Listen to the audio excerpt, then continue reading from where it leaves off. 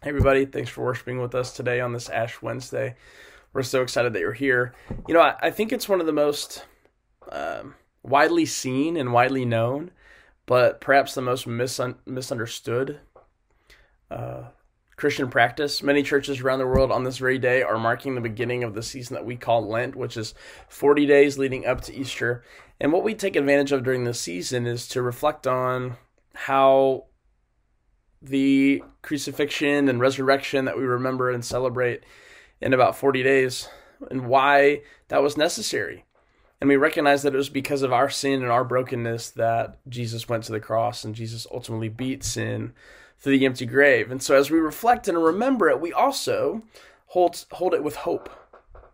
Because the season isn't about beating ourselves up and making ourselves feel terrible. The season is about how God's grace empowers us to live differently in spite of the fact that we have become broken and sinful people. There's a gift of grace that has given us a way out through Jesus Christ. And so the season isn't just about then repentance, meaning sorrowfulness, but we misunderstand repentance and think that it means that we're supposed to feel bad and seek forgiveness, but it's so much more than that. Repentance means to actually turn around and move the other direction, which can't be just an apology or just a magic prayer of forgiveness, but we should seek to do something differently. And to kind of talk about that, I thought I would look at the story of Jonah. Maybe you're familiar with the story of Jonah in the Bible. Probably he got swallowed by a fish. But there's so much depth and goodness to the story that maybe the VeggieTales version or whatever we think of in our heads just doesn't really offer. And basically what happened in the story is that there's this guy named Jonah who's an Old Testament prophet, and the book is written in narrative form, meaning it's a story. And God tells Jonah to go to the city of Nineveh and tell the people of Nineveh that God sees what they're doing and that God cares. And if they don't do something about it, it's not going to be a pretty future for them. And Jonah refuses because he hates the people of Nineveh. He cannot stand them, and the last thing that he wants is to offer them a second chance. And so this is when Jonah ends up getting swallowed by the fish because he tries to run from God.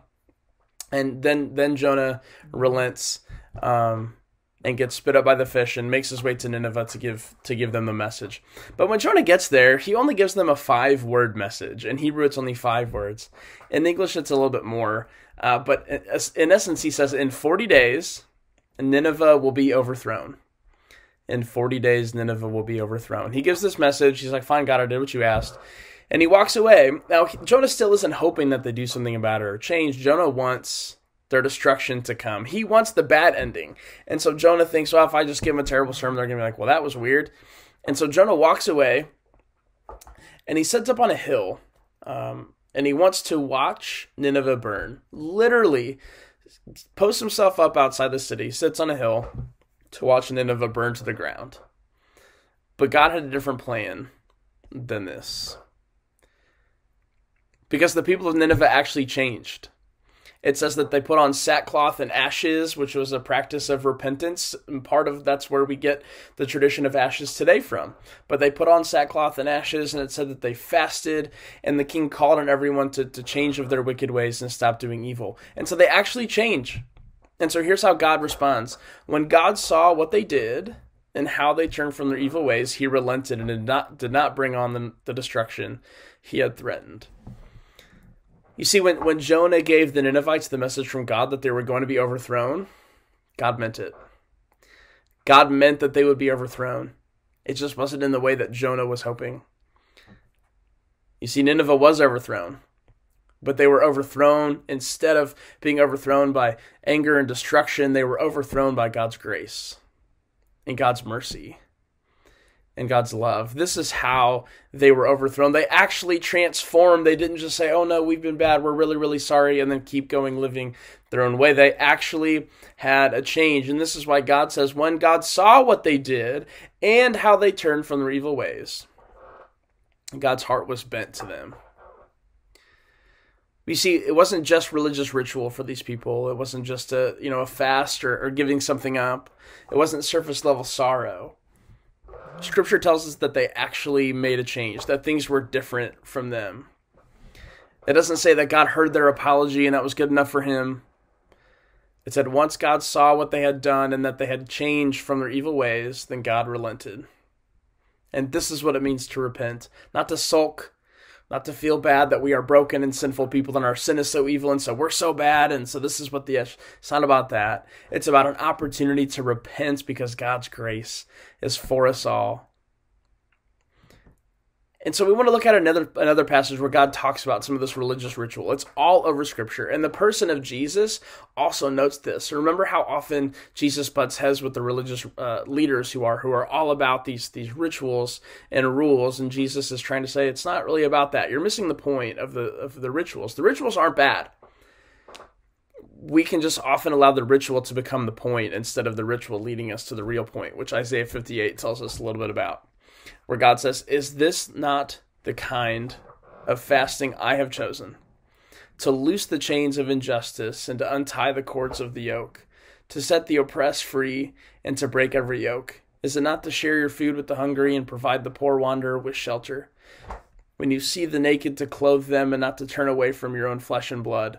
Then you will call and the Lord will answer. You will cry for help and he will say, 'Here I am.'" This is what repentance is supposed to lead us to.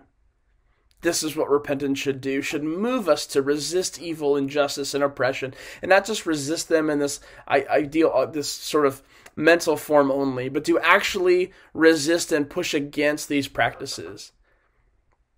God says if your religious practice doesn't lead you to sheltering the needy, feeding the hungry, loosing the yoke of injustice, and so on, then what is it for? Jesus came and offered a radical lifestyle, a radically different lifestyle. And so God always has offered a radical amount of grace that's made a real impact in the world. And so in this season of fasting or giving something up, I want to ask you to consider that. Give something up. But this is not a sermon that hates on religious practices. I'm a pastor, for goodness sake. But instead of thinking about what am I going to give up for self-improvement or to make myself feel bad, how can I give something up or add something during these 40 days that actually makes a difference in the world around me? That unties the yoke of injustice, that sets the oppressed free, that shares the food with the hungry, that provides the needy with shelter, to clothe the naked. These are the practices that God cares for. And so rather than giving up soda or caffeine or whatever, that is all about maybe self-improvement or a second shot at a New Year's resolution.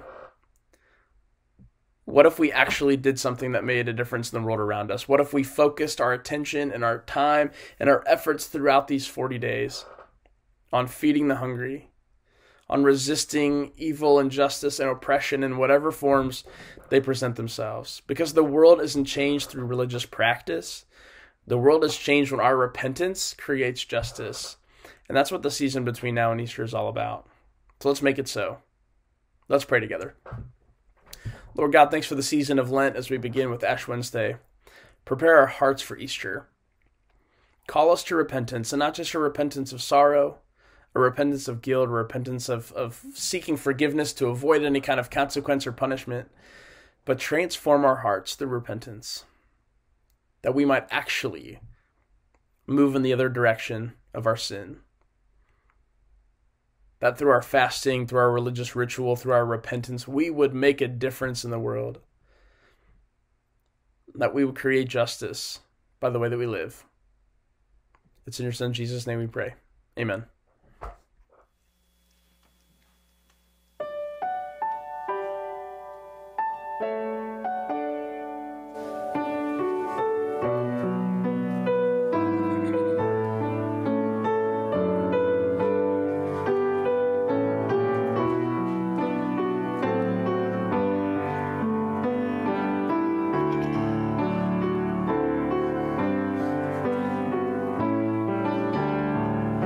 I